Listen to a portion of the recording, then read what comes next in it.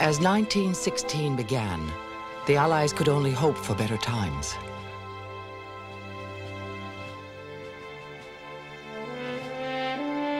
On the Western Front, the German army was still firmly entrenched on French and Belgian soil. On the Eastern Front, the Russian army was suffering massive losses. Across the ocean, the United States was still at peace.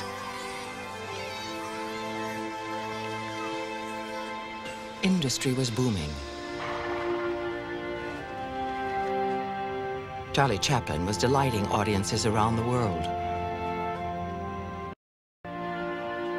And Albert Einstein announced his general theory of relativity. But it was the war that remained on everyone's mind. There was food rationing in Germany,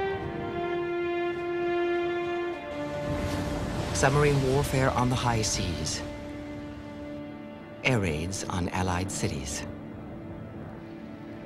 No one, it seemed, was safe.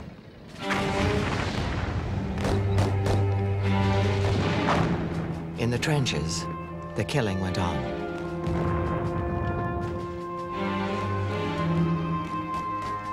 Most soldiers were horrified by what they encountered at the front.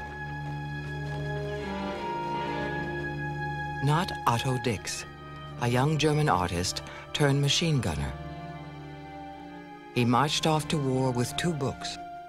One was the Bible, the writings of the German philosopher Friedrich Nietzsche. When you look into the abyss, Nietzsche wrote, the abyss also looks into you. I had to go to war.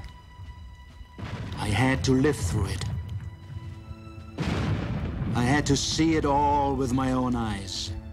The hunger, the fleas, the mud, the shitting in one's pants with fear. To be crucified, to experience the deepest abyss of life. It's for that reason I went to war. Like many artists, Dix loved to shock. Even before the war, he had been attracted to grotesque images. But what Dix found on the battlefield was beyond his wildest imaginings. He'd actually had 3 years nearly at the front as a gunner in very heavy firing consistently in France, Flanders and Russia. But we know from other people's statements that this bloke would sit in the trench just before and after grenades were biffing around the place and actually make drawings.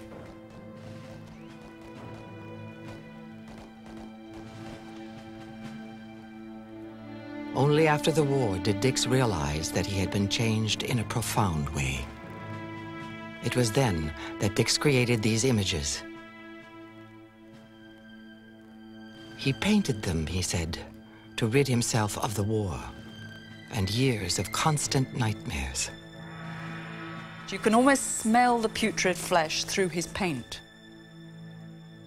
They show the horrendous physical conditions of the trenches.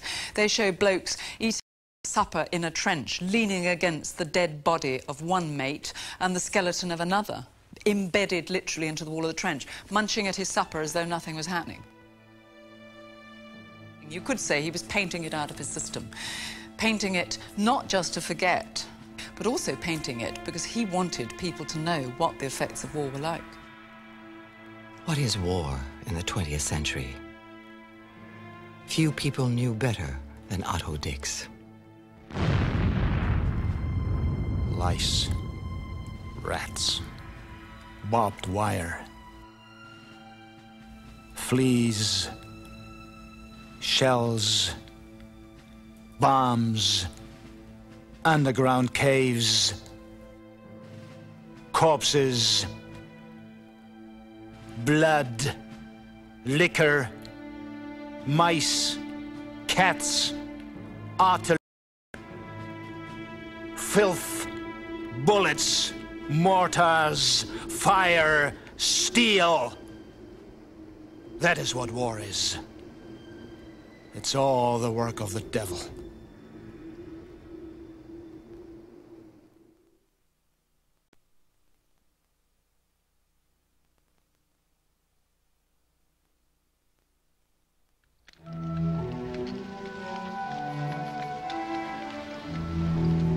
By 1916, people everywhere were asking what it would take to end the war. A new and murderous answer came from the commander of the German army, Erich von Falkenhayn. Germany, he believed, was running out of time. A decisive victory required striking at the heart of the Western Front. That meant France.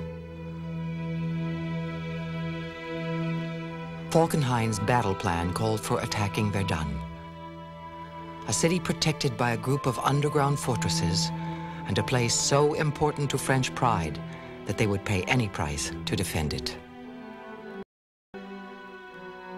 Battle of Verdun is the Battle of France.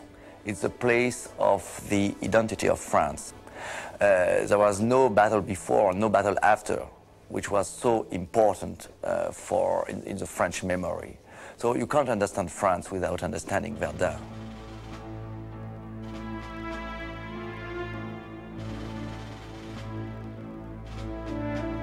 Verdun had been the site of legendary battles dating back to the Roman Empire.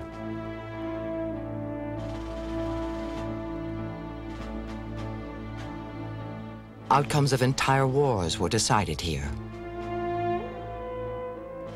The loss of Verdun would be a devastating blow to the French. Falkenhayn knew it.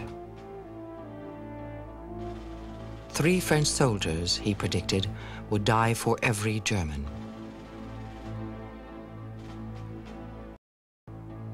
This was the strategy of attrition.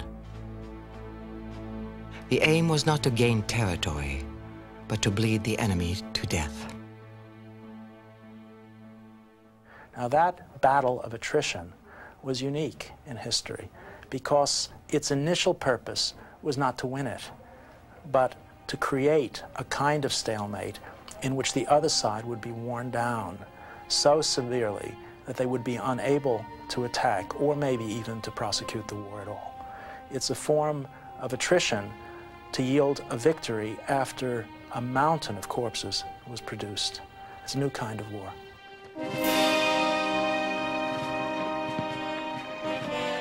Falkenhayn's code name for the battle was Gericht, the place of judgment.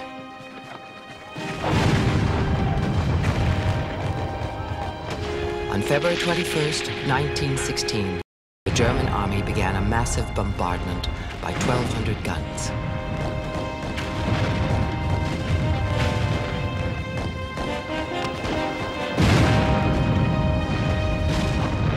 Never before had so much artillery been assembled over such a narrow front.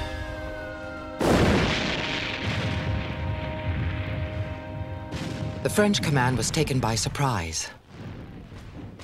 Just as Falkenhayn believed, they rushed troops to the front. "We are lost," one soldier wrote in his diary. "They have thrown us into the furnace." In Verdun, when you got there, you were in the crucible. There was no way out. Soldiers could see it for miles, glowing in the distance because of the artillery bombardment.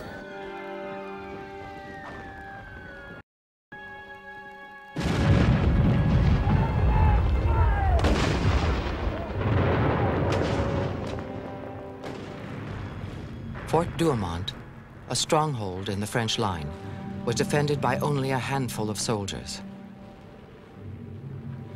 It was captured by the Germans without firing a shot. The retaking of the fort, one French general later estimated, cost France 100,000 men.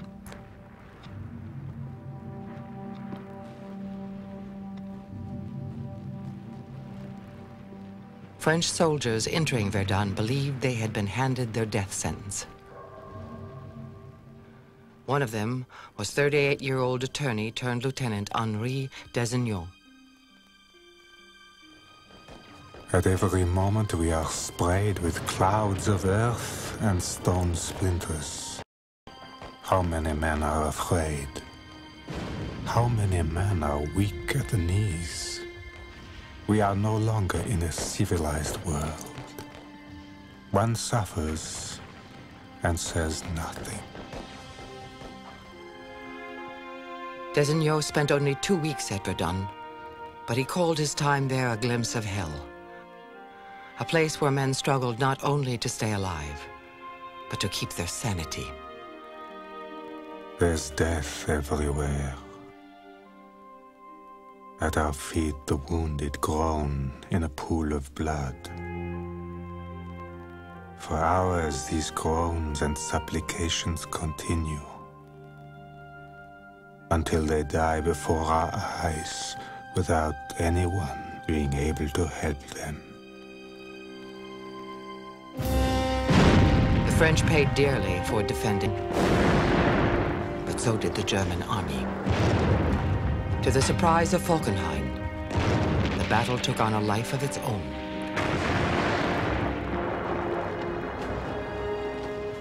His strategy of attrition turned into a bloodbath for both sides.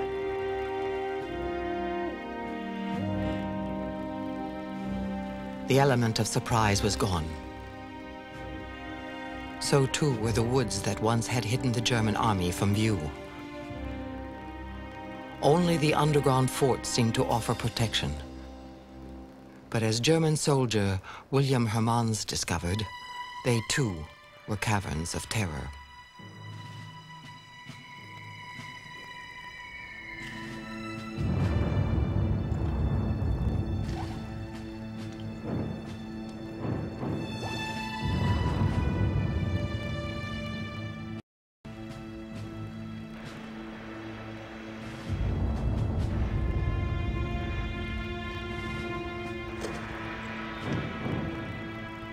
It was an enormous place, crowded with many hundreds of soldiers.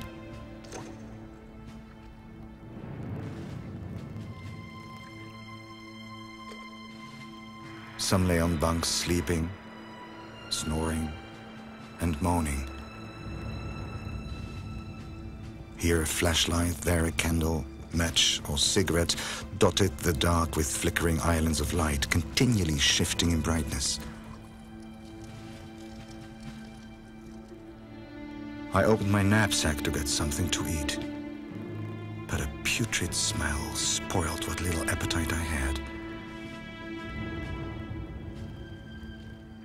Schulze told me that under this heap of earth, many French soldiers were buried, having been killed by poison gas when we Germans captured this underground stronghold.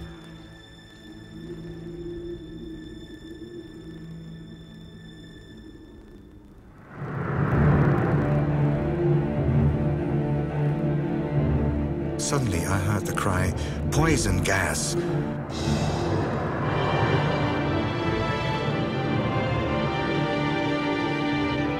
I saw people around me putting on their gas masks.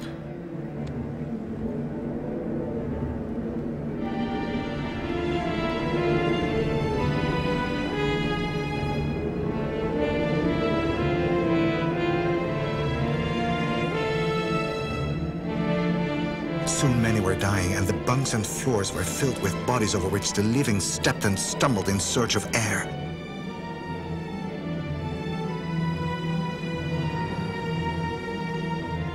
It was the souls of the dead Frenchmen who were gassed and lay under the very mount on which I was standing, had demanded and were receiving their revenge.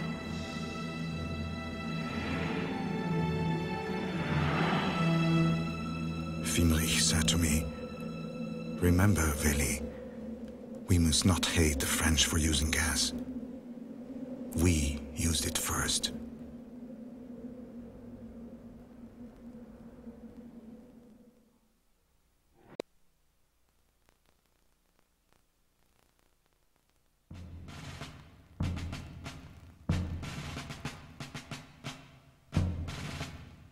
After Verdun, the burden of the Allied effort on the Western Front shifted to the British and the civilian army they sent to war. Goodbye, Nellie. I'm going across the main. Farewell, Nellie. This parting gives me pain. I shall always love you, as true as the stars above. I'm going to do my duty For the girl I love. Recruitment in Britain came in waves. In 1914, 1 million men came forward as volunteers. In 1915, another million followed. He made a promise very early on that if you joined up in a group, the group would be kept together. And the phrase was, join up with your pals, or your chums, your friends. And so you got what was to prove, I mean, was potentially this tragic situation, ghastly situation, of whole streets of young men going off together, whole sort of little factories of young men going off together. It was ghastly because they were all going to get killed together. At first, there were not enough uniforms or weapons. Some pals trained with wooden rifles and were happy to have them. Even advanced training for officers could be comical, as the poet turned second lieutenant Siegfried Sassoon recorded. Sometimes a renowned big game hunter gave us demonstrations of the art of sniping. He was genial and enthusiastic, but I was no good at rifle shooting. A gas expert from GH would inform us that gas was still in its infancy. Most of us were either dead or disabled before gas had had time to grow up. But the star turn in the classroom was a massive sandy-haired Highland major whose subject was the spirit of the bayonet. He spoke with homicidal eloquence. Man, it seemed, had been created to jab the life out of the Germans. To hear the major talk, one might have thought he did it himself every day after breakfast.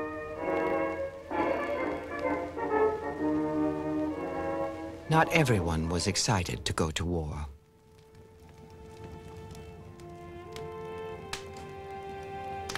Edward Thomas was among the reluctant. His wife Helen watched him struggle to reach a decision.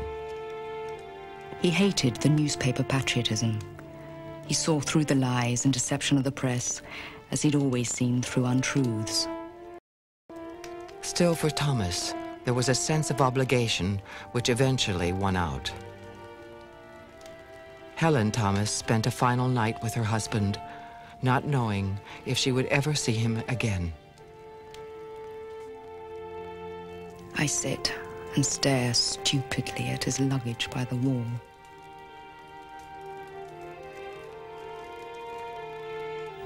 He takes out his compass and explains it to me, but I cannot see.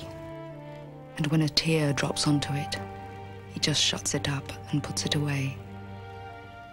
Then he takes a book out of his pocket. You see, your Shakespeare sonnets are already where they will always be. Shall I read you some? He reads one or two to me. His face is grey and his mouth trembles, but his voice is quiet and steady. And soon I slip to the floor and sit between his knees. And while he reads, his hand falls over my shoulder, and I hold it with mine.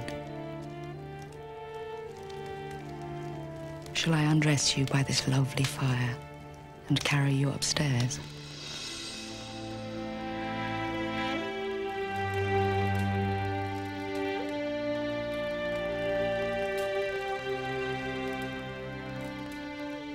So he undoes my things, and I slip out of them.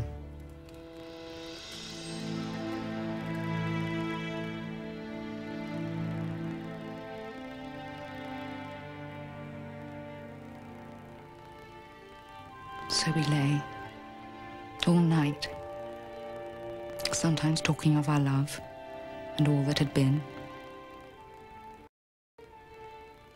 and of the children, and what had been amiss, and what right. We knew the best was that there had never been untruth between us. We knew all of each other, and it was right. So talking and crying and loving in each other's arms, we fell asleep as the cold, reflected light of the snow crept through the frost-covered windows.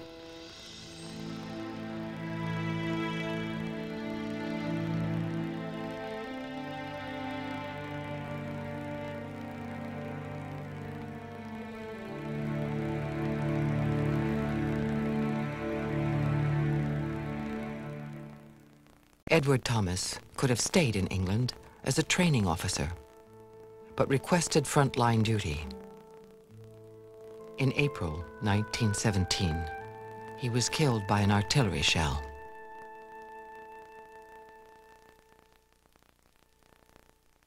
The battle to reach Britain would be encouraging. Newspaper headlines reported, "Great day on the Somme," and "New armies make good." But censored newspapers gave readers little understanding of a battle that would last 4 months. The world's first war documentary changed that.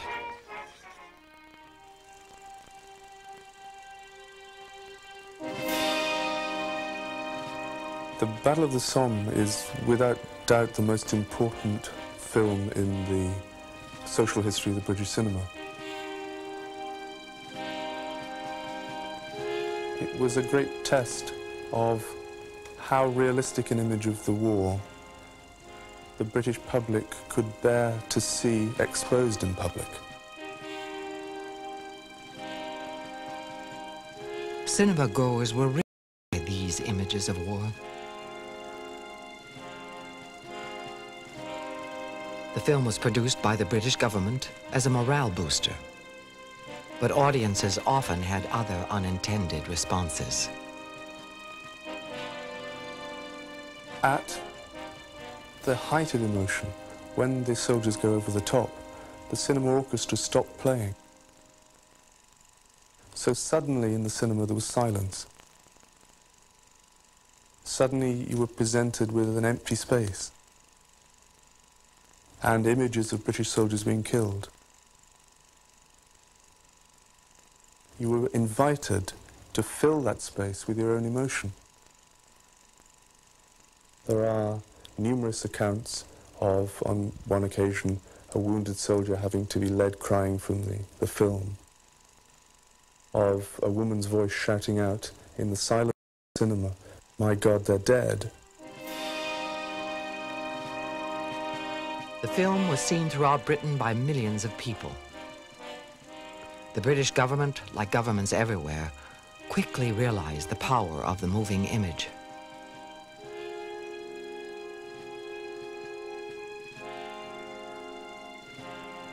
Never again in wartime would an official portrayal of battle be so naive or so real.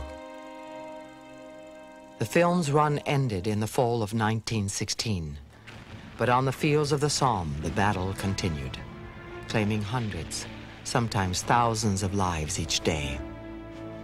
Again and again, the British attacked. The Germans counterattacked. For both sides, it was slaughter. What was it that made the Battle of the Somme last as long as it did? What was the purpose of it? It's probably true to say that the men who fought it had never seen anything like it before. The generals who planned it had no precedent. The other side of looking at it is more critical.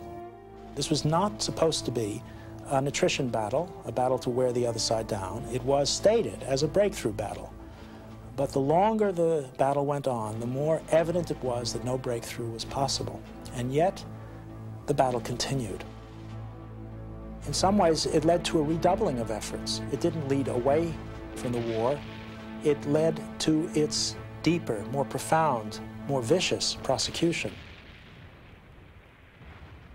The regiment was crumbling away.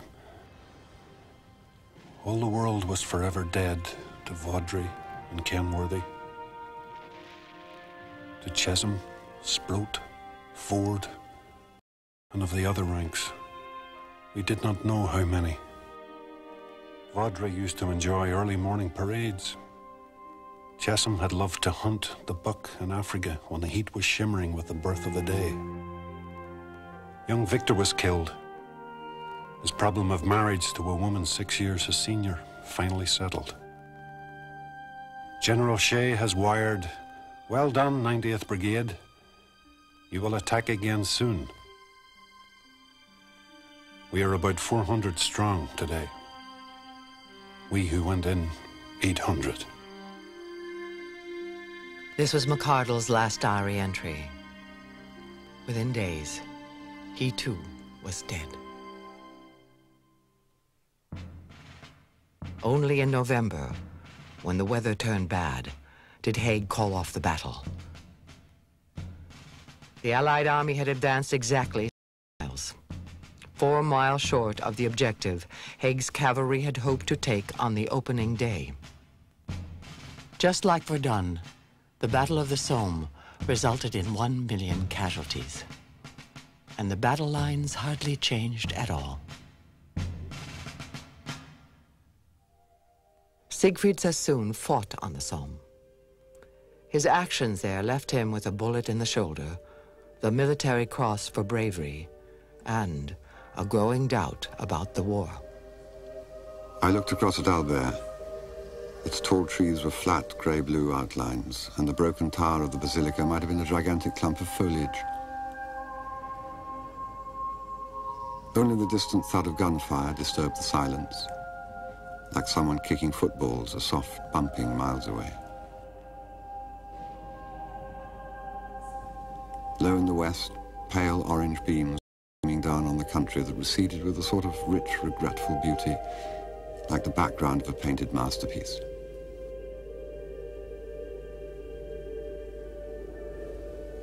For me, that evening expressed the indeterminate tragedy which was moving with agony on agony toward the autumn.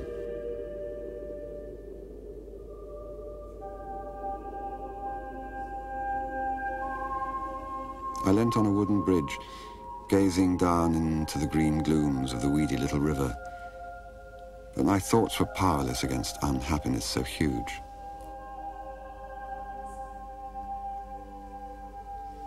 I couldn't alter European history, or order the artillery to stop firing. I could stare at the war as I stared at the sultry sky, longing for life and freedom, and vaguely altruistic about my fellow victims.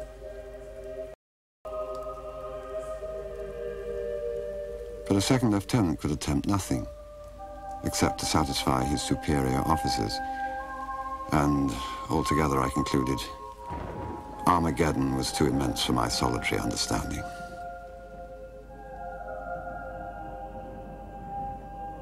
Like most of the infantry, I had expected too much of the Battle of the Somme.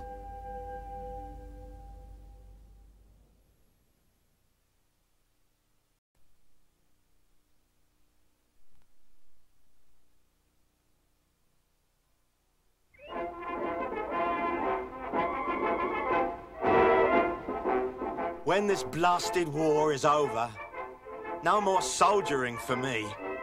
When I get my civvy clothes on, oh, how happy I shall be. I shall sound my own reveille. I shall make my own tattoo.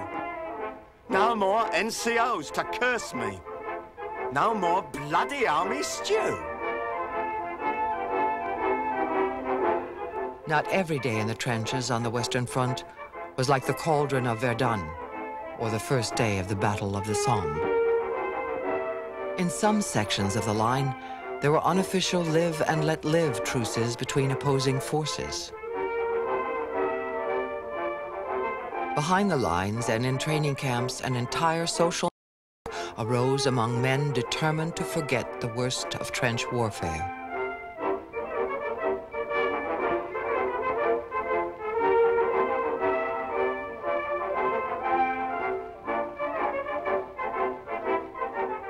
Cavalry regiments organized jumping competitions. The infantry formed football leagues and held boxing tournaments. The Canadians, and later the Americans, played baseball. They wrote and published their own irreverent newspapers, and they watched films. Charlie Chaplin was everyone's favorite.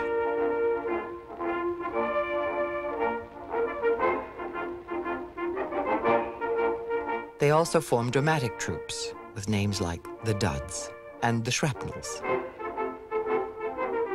Lacking women in vaudeville shows, they created their own. Sometimes convincingly so.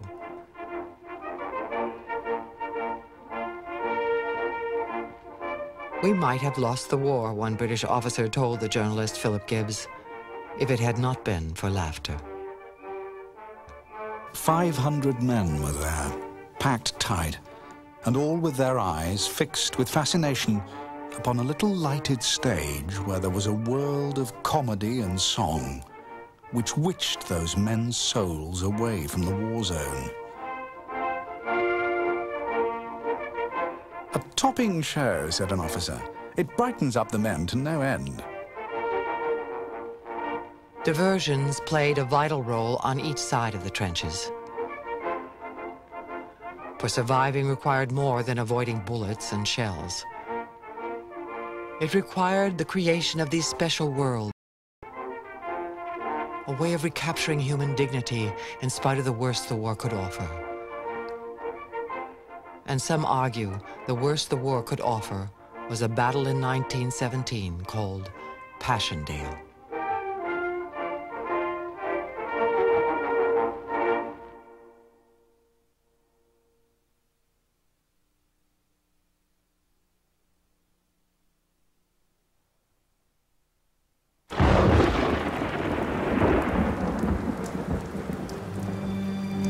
Far, far from Ypres, I long to be, where German snipers can't snipe at me. Damp is my dugout, cold are my feet, waiting for whiz-bangs to send me to sleep.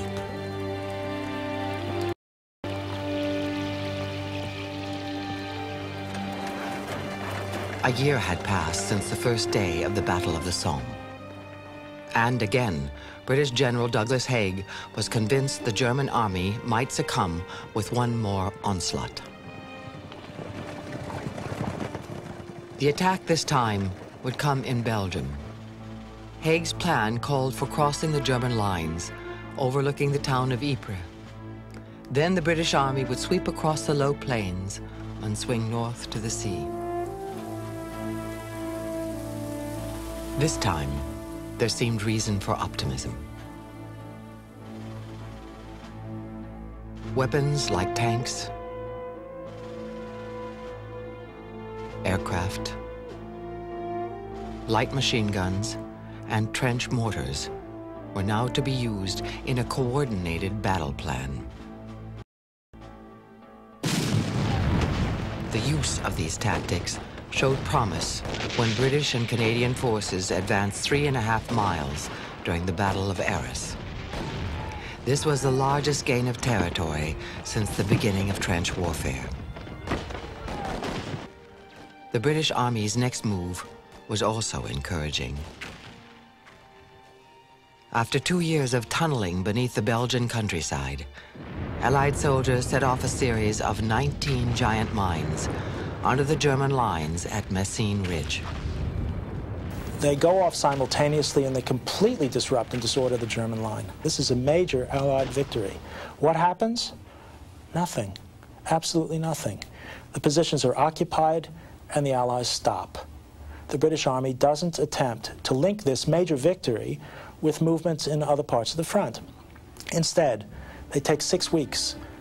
The problem of command, who's going to run it, with what destinations, and to move their artillery further north to hit the other 2 major centers of German resistance. King George V was treated to a tour of the battlefield. 6 weeks passed before the offensive resumed, just in time for the onset of the wettest summer and autumn in years. Airplanes could not fly, tanks could not move, and soldiers, with their hopes for victory, drowned in mud. In spite of the weather, Haig and his commanders ordered repeated attacks across what were now swamps. Whatever lessons had been learned since the Somme were ignored in this battle known as Passchendaele.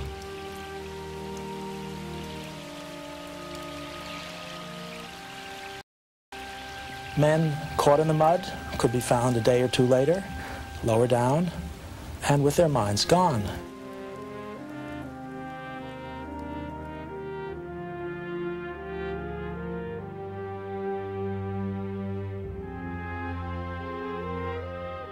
Horses would go. Whole carts would go. Drowning in mud is, in many respects, the signature of Passchendaele.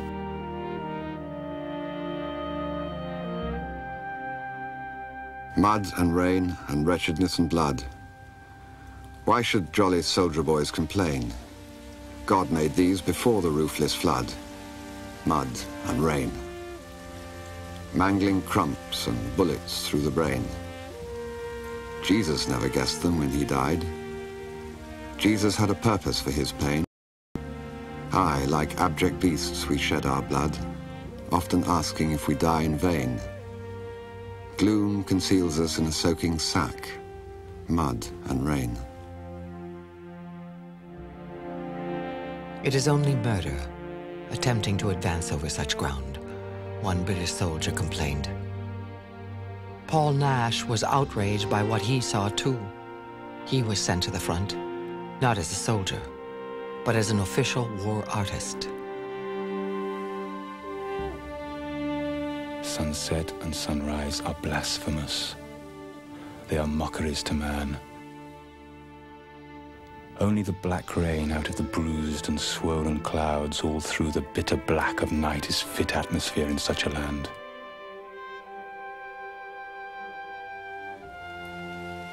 The rain drives on. Mud becomes more evilly yellow. The shell holes fill up with green-white water. The roads and tracks are covered in inches of slime. The black, dying trees ooze and sweat, and the shells never cease.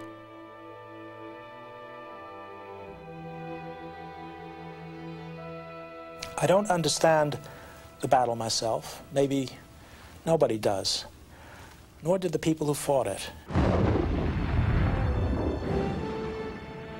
It's a symbol of futility, maybe even an icon of futility.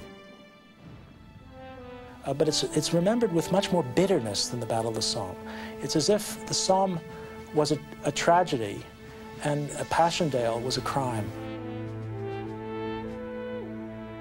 3 months passed before Haig called off the campaign.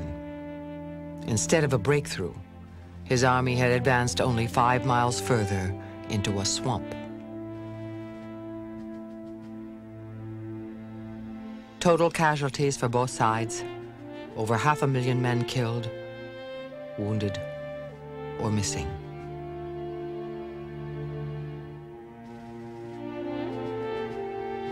By now, soldiers everywhere were beginning to question why they were fighting at all.